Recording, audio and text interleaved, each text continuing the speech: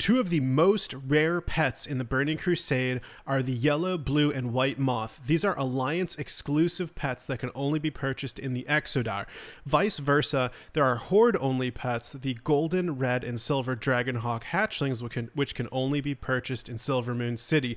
So, if you go to the neutral auction house and look for these, that is your only way to acquire these. And vice versa, if you sell them on the neutral auction house, you'll probably be able to make a ton of gold listing these.